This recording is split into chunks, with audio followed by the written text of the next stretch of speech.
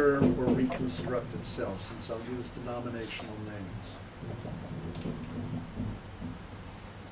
Prior to the advent of the modern world, and let me focus specifically on Europe, it makes absolutely no sense to speak about individual rights. It makes no sense whatsoever.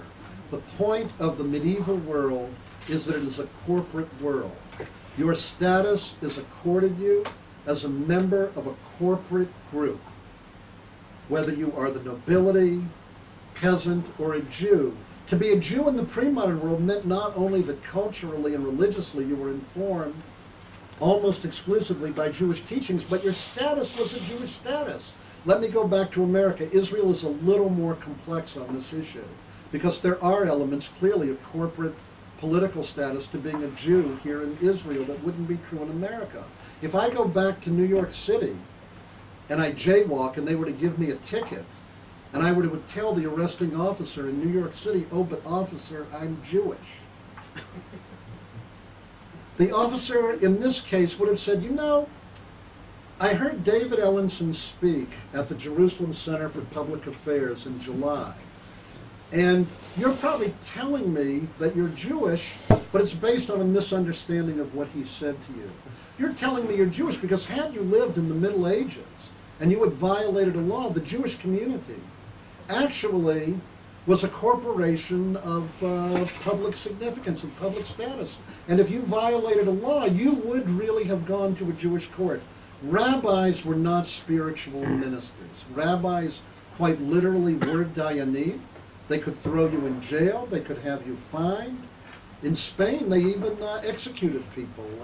For those of us who live in the diaspora and are rabbis, we think of these as the halcyon days of the rabbinate, if we could only return to them.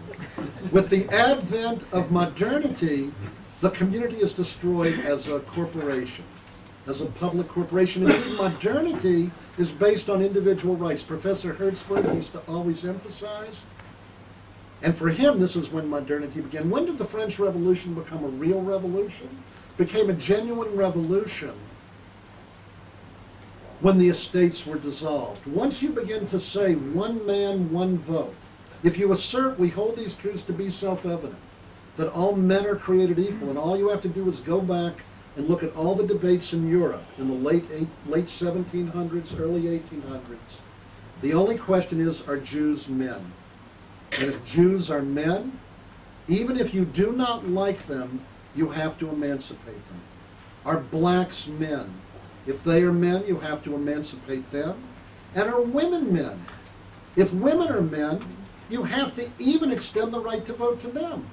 By the way, historically, it can be 130 years between the adoption, ratification of the American Constitution and the extension of the right of suffrage to women. It doesn't mean Coercive ayin, immediately everything changes. But you should note what begins to occur. The Jewish community, for the first time in history, to be a Jew in the West, and anti-Semitism will be the counterweight to all of this.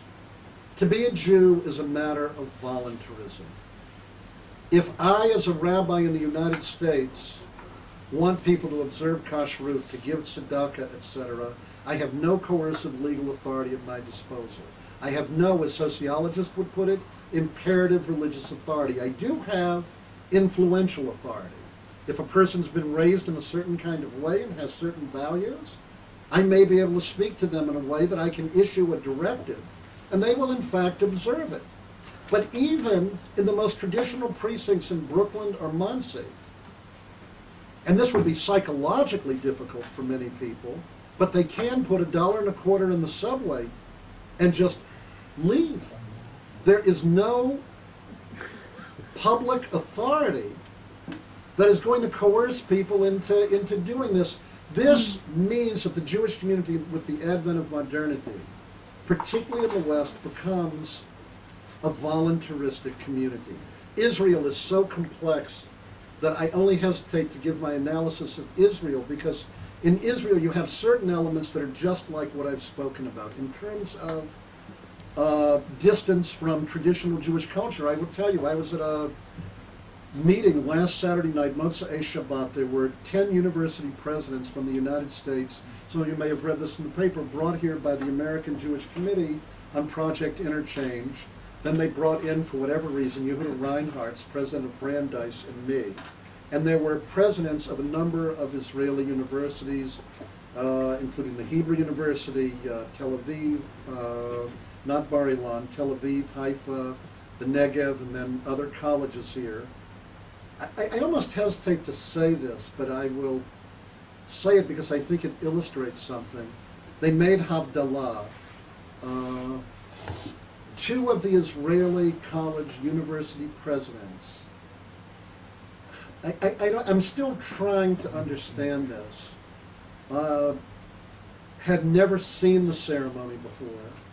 One of them actually did not even know what it was. The other had heard of it as a rumor.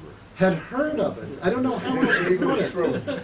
Well, I mean, I only say this here because Israel, it does not mean that people are not Meshulavim. I would almost call it but tarbut zara. I mean, I don't mean that in a negative way. It's just a reality that it does worry me because as someone who's very concerned about the establishment of Sharim Hadukim, really strong relationships between Israel and the diaspora, when people are that devoid, I mean, I am making a judgment here. I'm leaving my academic realm for a moment. I tried to be just descriptive. When people are that devoid of elements of Jewish tradition, it becomes hard to create a kind of common culture that would unite one group of people to another, and that's something that we have to work on. Simultaneously, one does have to remember that in Israel there is the rhythm of a Hebrew calendar, the Jewish language. I mean, there are lots of differences. We have 40 Israeli rabbinical students now at Hebrew Union College studying for the Reform Rabbinate in Israel. I won't tell you the backgrounds that some of them have in the sense of how little they know about Judaism. They're actually not much different than many of the North American students we have. But I will say this.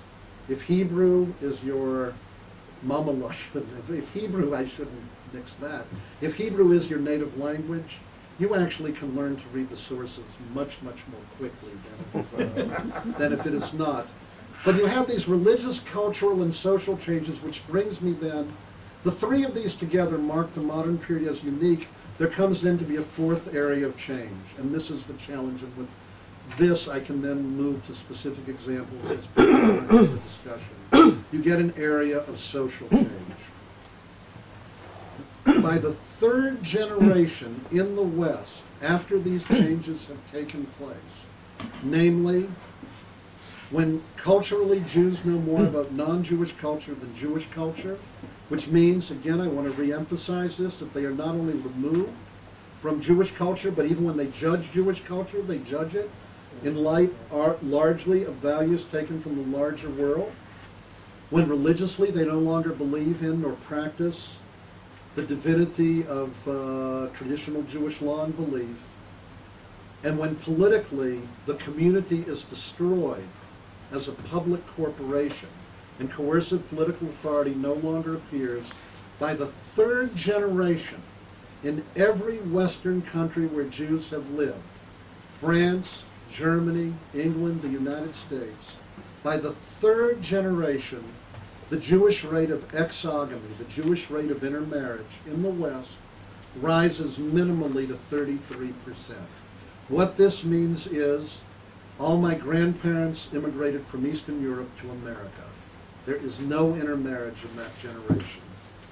Their children, my parents, there is no intermarriage for a couple of reasons. One is that the taboo against exogamy, I'm trying to use sociological language, is so internalized that children of immigrants, at least in regard to intermarriage, often generally internalize the parental disapproval of marrying outside one's ethnic group.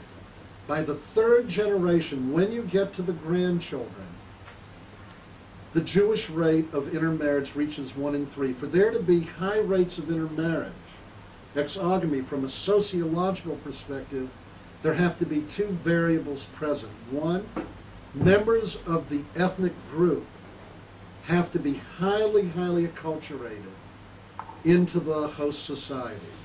And what would be the second variable that has to be present for there to be a sociologically significant rate of exogamy or intermarriage? Have to be acceptable. They have to be acceptable. In other words, the host society has to see members of that group as acceptable and or desirable marriage partners.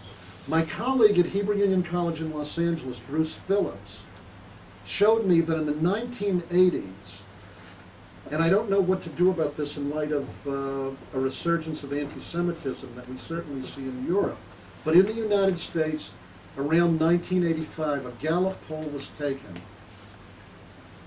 And by the way, Jews cannot believe this because in large measure, what's our tradition? They tried to kill us. We won. Hooray, let's eat. I mean, that's kind of, we have internalized, for good reason, you know, just because we're paranoid doesn't mean there really have been people out to get us, and I think there still are. But leaving that aside, when the question was asked, white Christian Americans, how would you feel if your child married a Jew? They were given four choices. One, I'd be very happy if my child married a Jew. Two, it would be all right. Three, I would not like it. Four, I would really hate it, and this would be completely unacceptable.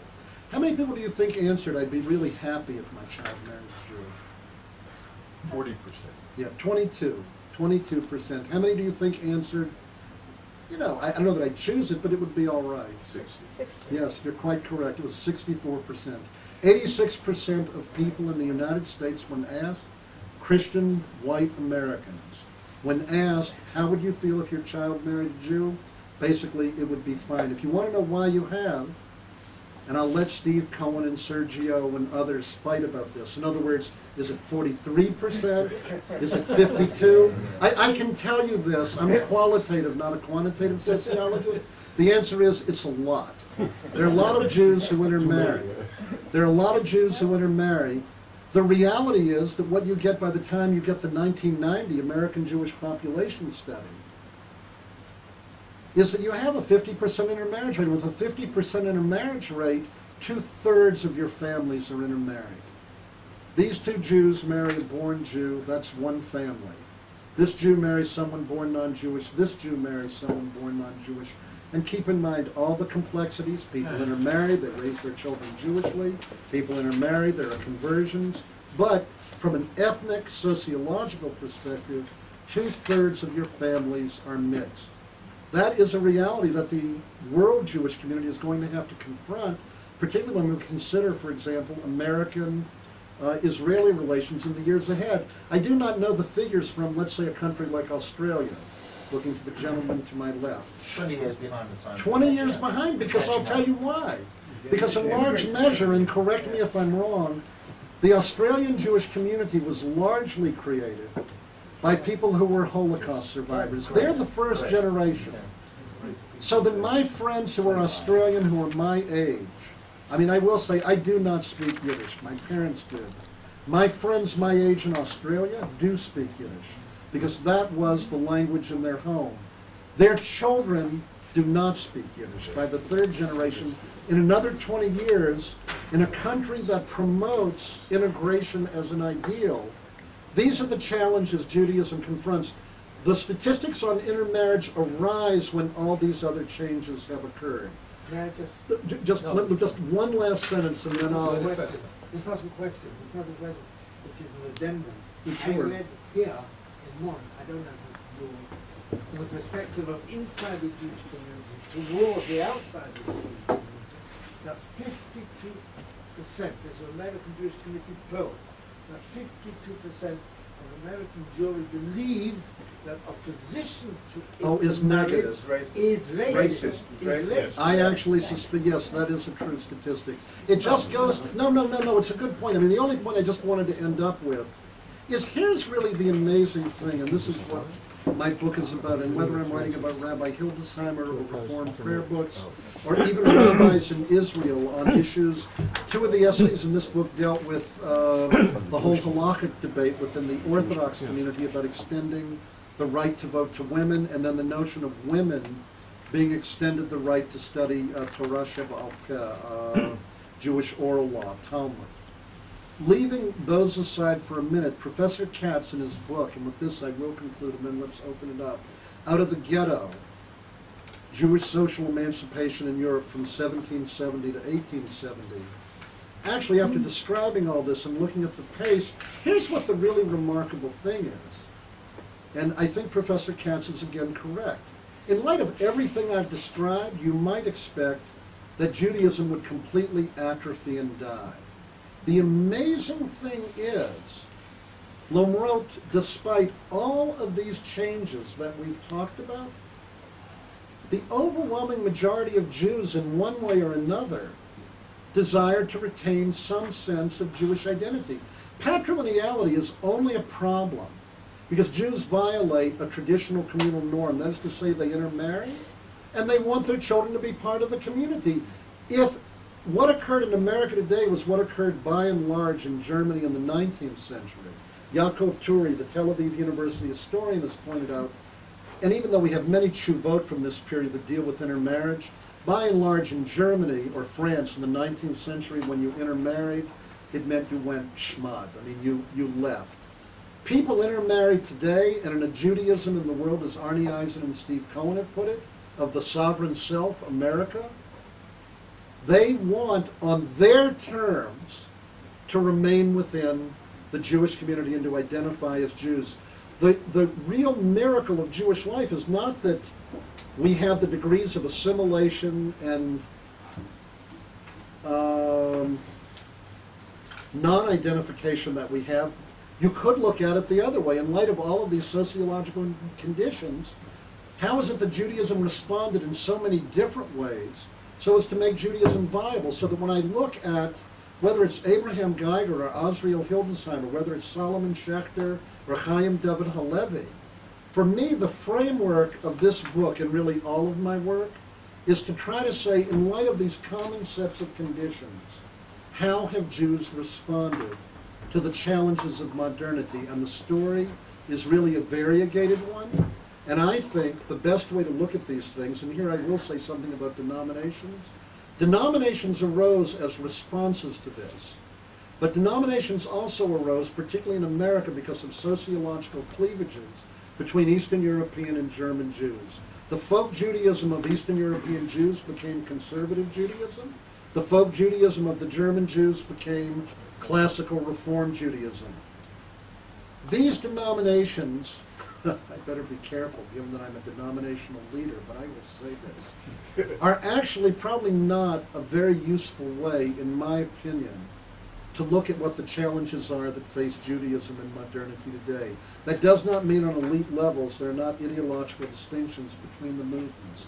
But rather what I would say is that if you were to look at how it is that Jews live in the world, what we see in a whole variety of ways are different attempts to create pluralistic paths where Jews, in a world where we will never again experience, in Rabbi Soloveitchik's terms, Brit HaYiud, a covenant of common religious purpose, we can nevertheless, I hope, create a landscape where at least we can affirm a Brit HaGoral, a covenant of common destiny and fate.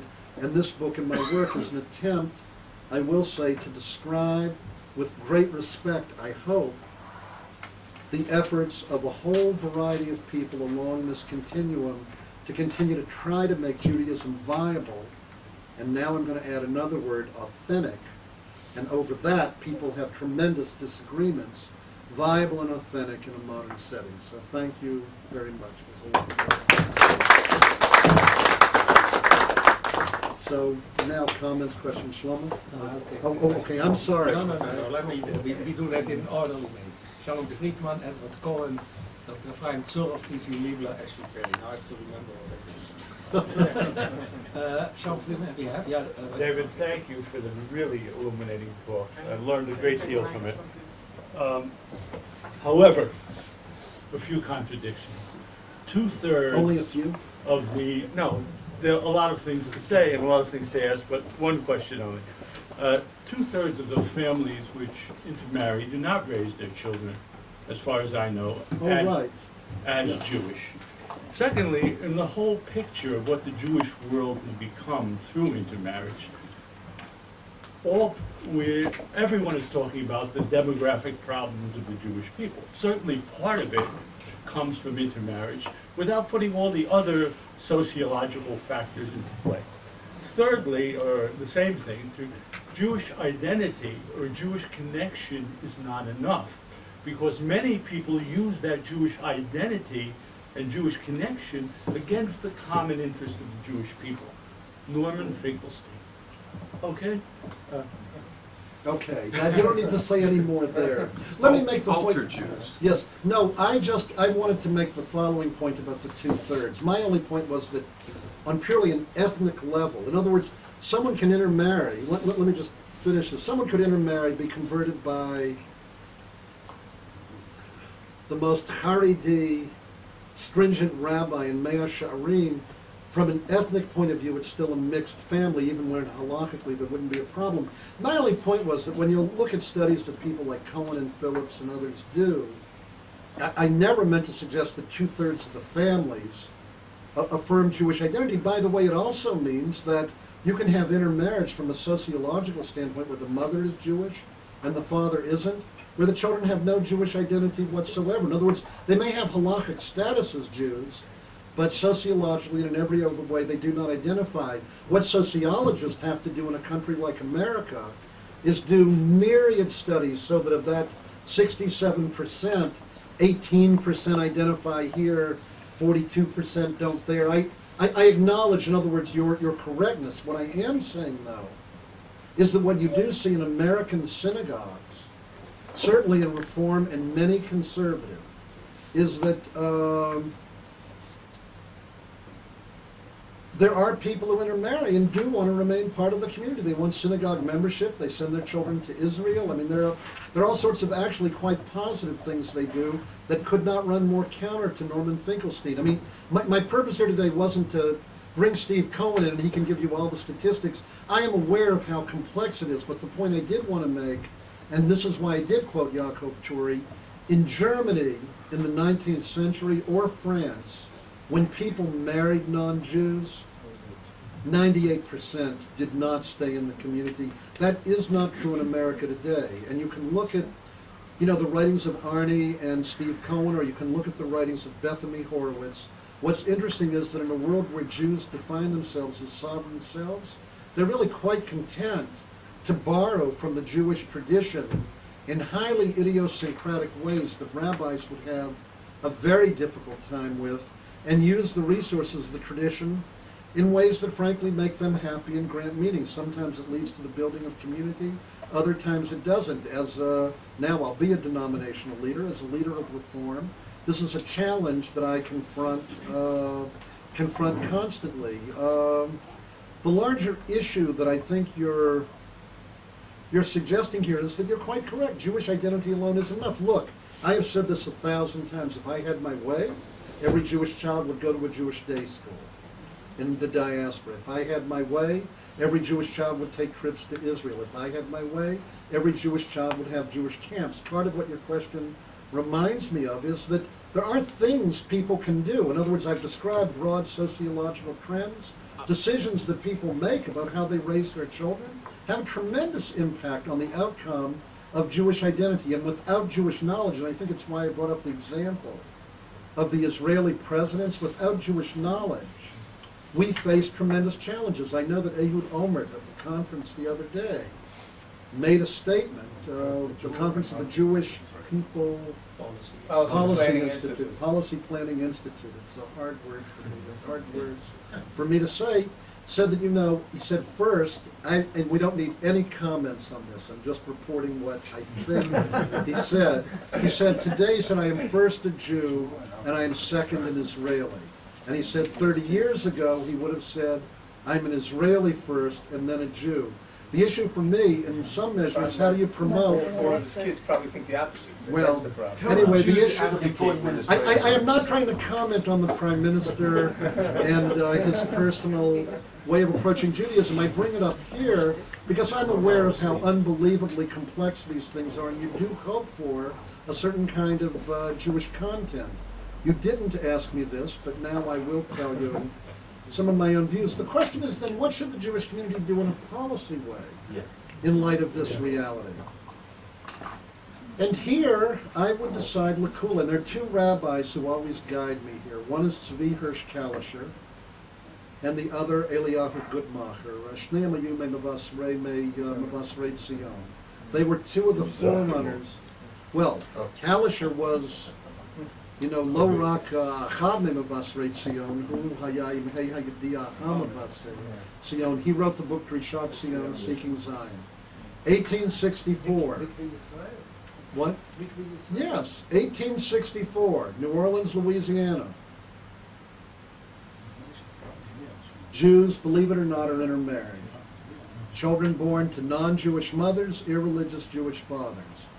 The rabbi of the community, Rabbi Dov Ilui, Bernard Ilui, was a graduate of the Pressburg Yeshiva. He had a very distinguished rabbinic career in America. Can look at this in a couple of ways. I leave it with all the scholars to interpret it. He served 7 pulpits in 19 years. You have now a choice. Either he wasn't really very effective in any of these places, or he had so much Torah to teach, and he wanted to go to so many places that he moved every 2 to 3 years. Rabbi Ellenson said, it is usher, it is forbidden to circumcise these boys, offer them tevilah, and bring them into the Jewish community. 2 Moalim in New Orleans at that point. By the way, I always loved this. Remember, this is the Civil War in America. Hundreds of thousands of people are being killed, brother against brother, sister against sister. What I do like about our people, we always know what's most important. Be who you can be. I mean, the whole world can be blowing up, but we know what to fight about. Rabbi Ilui sends then, by the way, 2 Moalim, and this is what modernity means. One Moel, he says you cannot do these circumcisions. One Moel then says, I can't do them. The rabbi forbade it. Another Moel named Mr. Goldenberg basically says, so what? Bring the children to me, give me my fee, and I'll be happy to circumcise them. In other words, that's what modernity does when you don't have coercive political power. The question is, what should the policy of the community be? He writes to Europe, and I want to be fair about this. Virtually every rabbi he writes to supports him, though interestingly, the rabbis who support them are German rabbis. He writes to a magazine called Der Israelit, which was an Orthodox publication in Germany in the mid-19th century, edited by Marcus Lehmann, Hirsch, Hildesheimer. All of them agree with what Rabbi Ilui ruled. Kalischer reads about this, and he says, I want to write, to the Gadol, the one who is the greatest among you. And there's actually an interesting halacha correspondence between Kalischer and Hirsch, or Kalischer and Hildesheimer. Rabbi Kalischer writes that it's not only permitted, it's in fact a mitzvah to circumcise these children. And this is his reasoning. First, he says it's a mitzvah to circumcise anybody, whether they're Jewish or non-Jewish. God wishes every male, not females. I won't get into biology here. God would like everybody to be circumcised, all males. But then, he actually goes on to say the following. He says, well, what about the fathers? He says, these people are really Poshei Yisrael. But then he has, and this is a line I do like, Lifamim afilu Poshei Yisrael asim mitzvot. He said, sometimes even people who sin do good things. They do mitzvot. And he said, in this case, he says, look, the father shouldn't have married these non-Jewish women, but their desire to bring the children into the community is a good thing. And he said, look, it is true. He said, they're not likely to be observant. That puts it rather mildly. But he says, what does the community lose by taking these children in? He says, Mi yodeo la yitzmachu mehen gedolei Yisrael. He said, how do you ever know? Some great leader from the Jewish people may spring from among them, and he doesn't want to be guilty of pushing them away in shtei yadayim, dochim otam me'adat Yisrael. So he rules in the end that it's a mitzvah to do it. And by the way, he also calls these children, interestingly, Zera HaKodesh. He calls them actually holy offspring. He doesn't, Hildesheimer, by the way, responds to him and says, what are you talking about? They're Stam Goyim. He said, what are you calling them? Zera HaKodesh. But these are the terms he uses. By the way, he cites in Bereshit Yishmael. where it does say in Bereshit that he calls both Yitzchak and Yishmael Zaro. Hildesheimer's response to that, he said, but no one's ever done this before you. You're the first one to cite it, to which Kalischer responds, well, maybe I was the first one to notice. But in any event, from my standpoint, I like Kalischer's response. And Guttmacher, who was another Mavaser Tzion. It is interesting, both of them, by the way, were Mekubalim also, in addition to being Poskei Halacha. He writes in Aderet Eliyahu, his Tshuvot. They're very fascinating. And he basically rules leniently on all questions of conversion. And he actually quotes an Agarata in the Gemara in Sanhedrin involving Timnah. Timnah, according to the Gemara in Sanhedrin 99b, comes to Abraham, Yitzchak, and Yaakov, the patriarchs of the Jewish people, and says, convert me. The patriarchs, according to the Agarata, reject Timnah. Why? Because she came l'shem davar.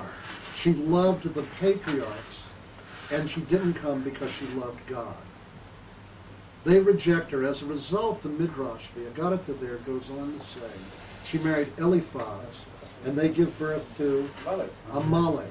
And after Amalek ultimately comes Haman. Therefore, Rabbi Guttmacher reasons the achrayut, the responsibility is thrust upon a bet din, that when an individual comes and they want to enter into the Jewish people, if you reject, in quotes, a nefesh tov, and how you determine this is a matter of judgment, then you are really responsible for the destruction of the Jewish people. From my perspective, and identity is a difficult thing. I mean, I could talk about it more, but I'll stop now. These two responses indicate to me, and I want to also be clear, neither of these rabbis would ever read this, the implications that I read into this, but I do think it's the logic of their thought. I think, well, what do we lose by bringing these people in and doing everything we can to adopt a policy of inclusion towards the offspring of children of intermarriage? I do hope to be able to give them a sense of strong Jewish, not just identity, I mean, I would really say yeda, strong Jewish knowledge, as well. The last two responses I'll cite, and then I'll quit, or for you. Osriel Hildesheimer is asked the same question in 1879. Non-observant fellow marrying a Jewish woman, wants to convert to Judaism, they're not likely to be observant at all. Hildesheimer says, do not convert. And he says to the rabbi who asked him, we can't be guilty of converting someone to Judaism who's likely to be unobservant. Va'anu et nafshenu hitzalnu. We have an obligation to protect the integrity of the Jewish people. We need to save our own integrity as rabbis. His student, David Tzvi Hoffner Melamed Lahoyel, with the same case, says just convert them. By the way, even Rabbi Hildesheimer says, Shelot ka'elu me'ashe'elot hakashot biyoter shel zmanenu. These are the hardest questions of our time, because halakhically you could decide either way. I mean, I won't get into it now. There are lenient and stringent takdimim, precedents in the tradition. Rabbi Hoffman, and I think it's in this spirit that I'm actually speaking today, he says, convert them mutav le'echozat harav v'miyuto. You just want to keep the evil. That might be a strong word. Well, that's his word. I'll translate it. That's an idiot. Right. I mean, he's just trying to say, let's keep the damage to a minimum. Given the you see, the issue that you have here, and this is what I would say my studies do after emancipation.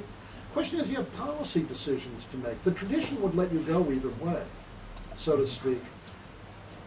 The question then comes to be, well, what direction, what is best for the community here? How do you protect the integrity of the tradition? You and I would stand on the same side in regard to Professor Finkelstein. I have no regrets that he was not given tenure. I'll leave it at that for the moment. But having made that assertion, I think these are the struggles with which we all contend. And what I would at least hope is that people could treat one another with integrity and respect, even as they disagree.